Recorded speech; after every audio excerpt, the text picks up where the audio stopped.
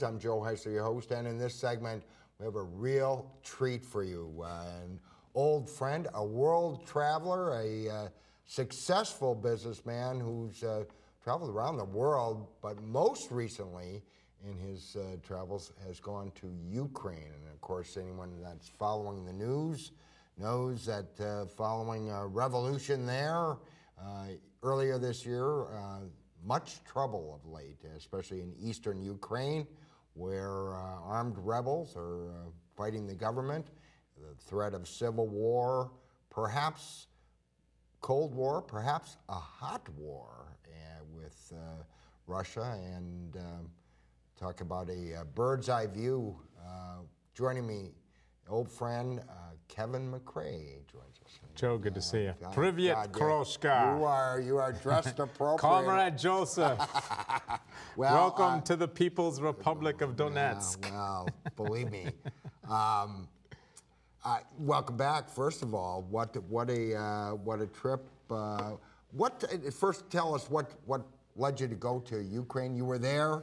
First of all, I know you traveled through there before in your travels, but you were there. Murphy's Pub was still there 7 years later, really? right on God forbid. Right on the for the Black Sea. Maiden Revolution, whatever, in Kiev. The riots, the demonstrations that ultimately brought down a president there, and and everything that's happened since. But tell us your story. Well, you know, Joe, anywhere in the world where people are willing to stand up against their corrupt government, I'm with the people. That's it. That's how you landed. And so some people that actually wanted to stand up. I had a few reasons to go to Ukraine. I have some friends there, and as you know, I'm a big opera fan, and there's a beautiful opera house in Kiev. And the revolution was there. And of course, January in Boston isn't always the best place to be for a contractor like myself. So I said, let's go see some Mozart and join the revolution. Well, and it turns out, and when you got there, of course, January, even in Kiev, it's not Moscow, but you needed that hat, right? I was just there, I think you guys have some pictures actually. Yep. I was just there in Maiden last weekend, and I had been there in January out with the rebels, and we had actually stormed a government building the night I was there.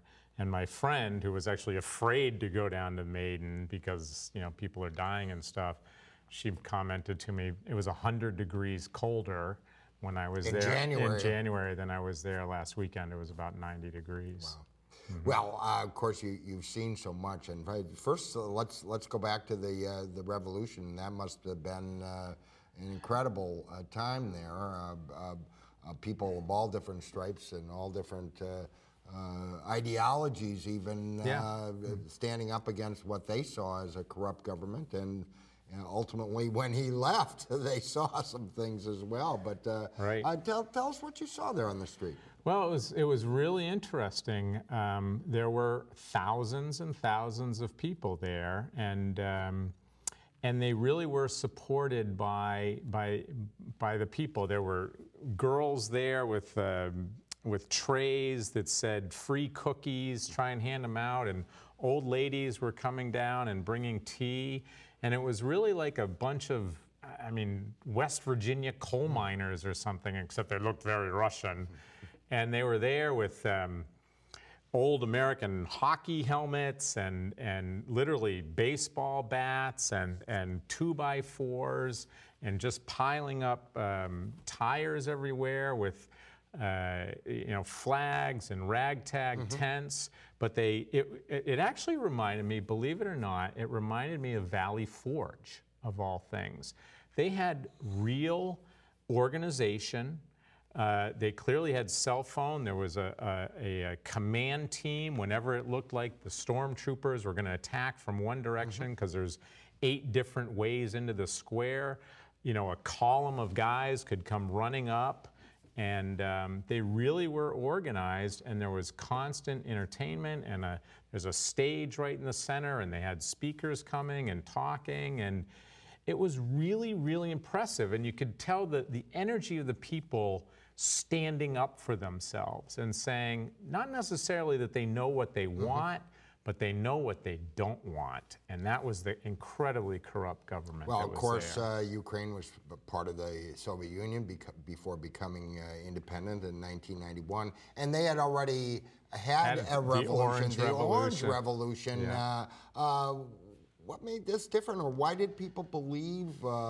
And there were many protests before. Sure. Why was this one different? Well, I don't think, to be honest, I don't think it was different. I think the Orange Revolution was to get rid of a corrupt government, and another corrupt government came in. The woman, I can't think of her name. Yulia Tymoshenko. Who's the only woman with gonads, as Putin says, in the entire Ukrainian politics. And she turned out to be corrupt, and which turns us to today. Those protesters are still there. And they have said, we are going to stay here to keep an eye on these guys, because it's just, and as you know, the new president is just another billionaire oligarch. Yep. And speaking to people there, they don't have a lot of particular trust and faith in him either. And well, and there were some attempts. I think we've got some photos. If we can bring some of those up, we can see what we're talking about, including Maidan Square, however they're pronouncing it. And there you can see. That's the big Independence Tower there in the background, and you can see that giant protest tower on the side. That was constructed by constructed by the protesters. Imagine, I mean, that's essentially like here at City Hall or at the Public Gardens or something. And as you, I think, started to allude to, just this weekend, the new mayor, Klitschko, the former boxer, tried to start to clean some of these guys out, and they stood up to him. I was very surprised, and I got to tell you, Joe, people are like, oh, how bad is it over there? Let me tell you, I saw Ferraris driving around and Porsches and Mercedes, and people are going out to dinner, and people are, Kiev's a thriving city of 3 million people. So it's not like it was paralyzed?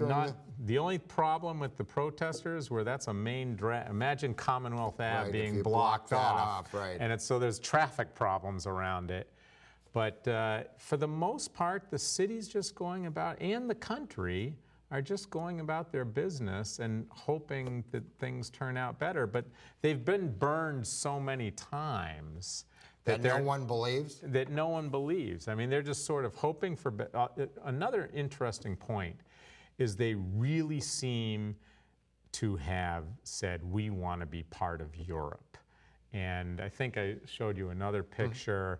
Everywhere, there's billboards and posters, and people on their cars have flags of, the round stars that's the symbol of the European Union. They're not part of the European Union yet, but they clearly want to be part of it. Well, and I don't know if we have any of the other photos. I mean, we can bring some of them up as we go, but now I've got to ask you about this. And there we can see you standing.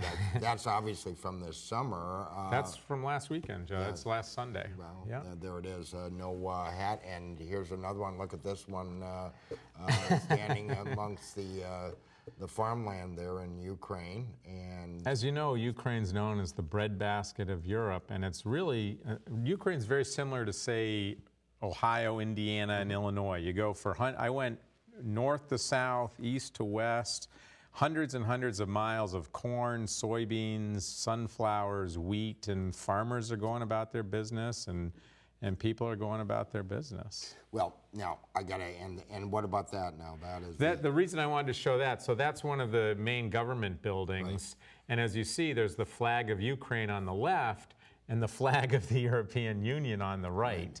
And that's why I sent you this picture. It's like, it's even on government buildings. I mean, they clearly, at least the political people in charge clearly want to be part of Europe. My sense is that that's what the most people want to be part of.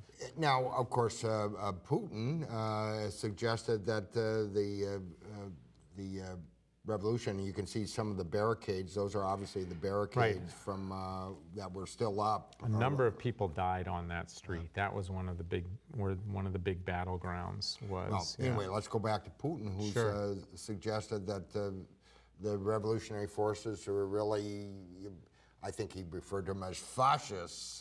You know, these right-wing goons that took over and forced out an elected president. And there's two sides to every coin. Yeah, well, you know, absolutely. Clearly, but you know, you would agree. Yanukovych, I believe that's his name, was the president, was elected in what's perceived as a fair election, relatively speaking, forced from office. And how could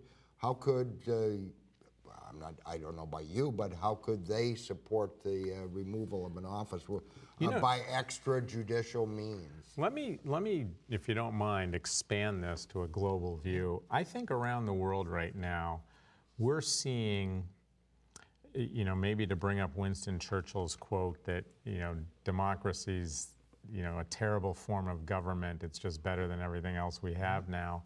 And I think what we're seeing is the limits of democracy in some places. Al-Maliki in Iraq was, you know, was elected.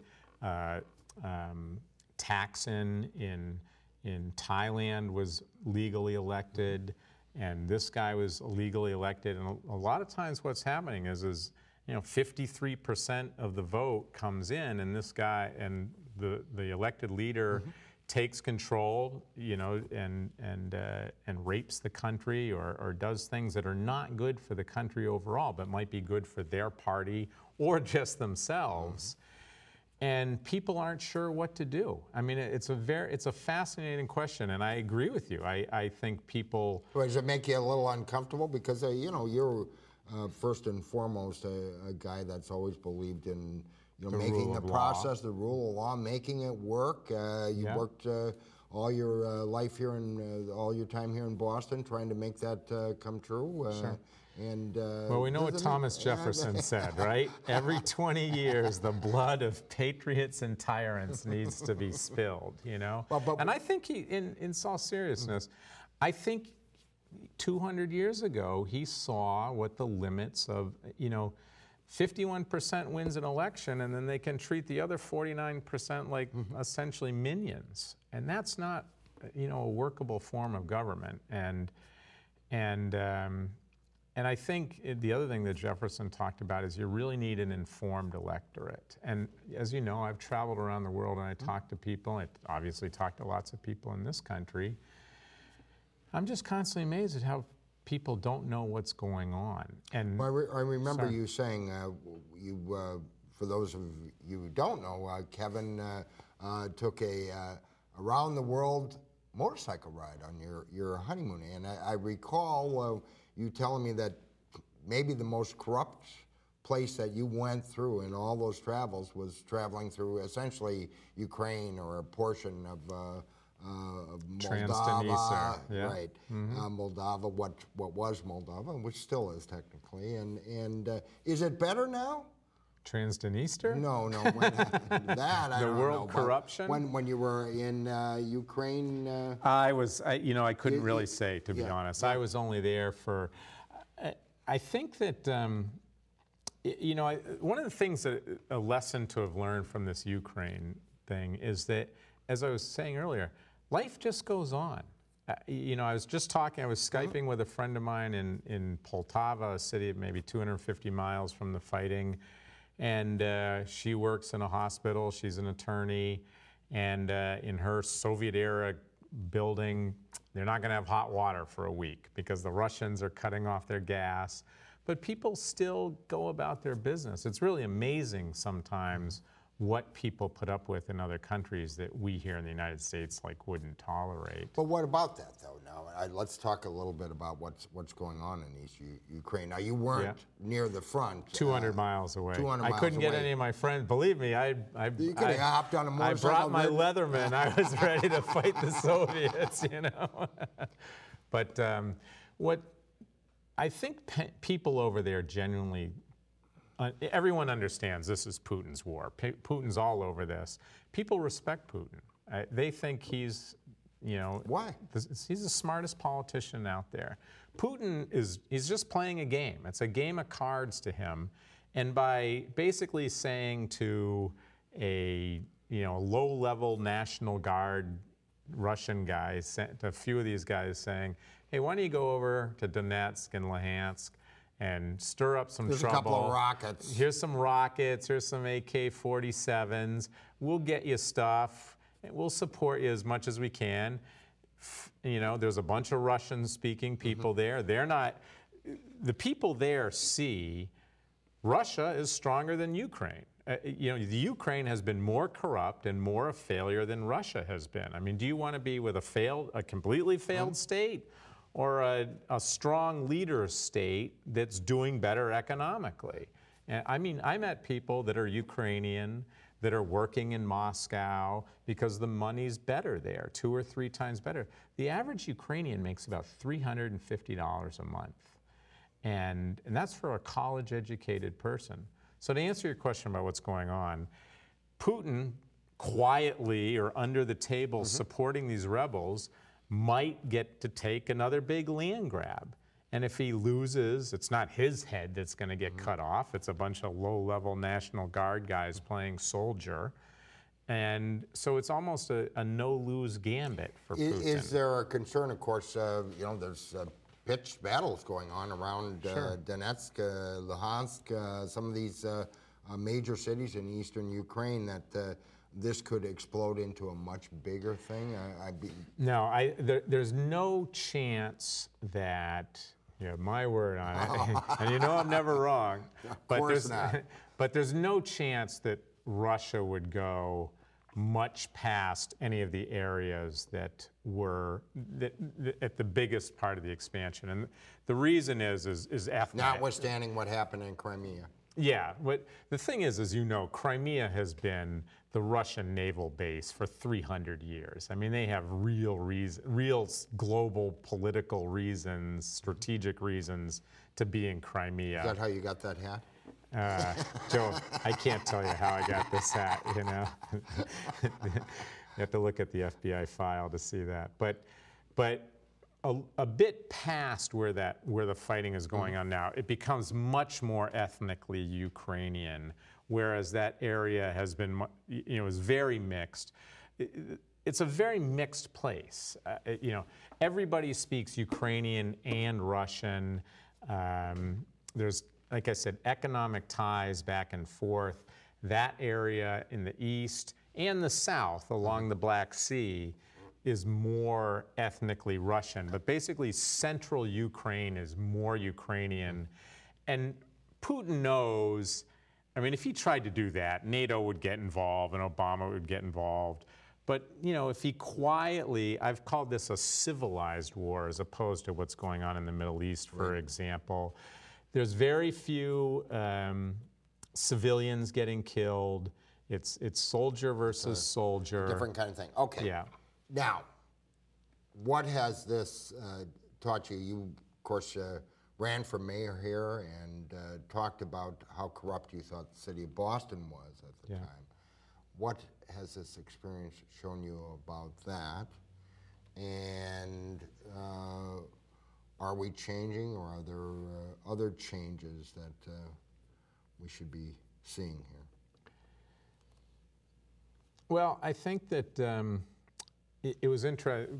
My grandmother raised 7 children on a farm in Illinois during World War II, and I spent one Thanksgiving interviewing her on videotape to memorialize it. And I remember asking her, you know, during World War II, were you afraid of the Germans? Were you afraid of the Nazis? You know, because I grew up with all the World War II movies, and I was scared to death of the stormtroopers. And she said, I was very surprised. She goes, no, it didn't really affect, you know, here she is in Central America. You know, no way the Nazis were ever going to come to Illinois, I guess.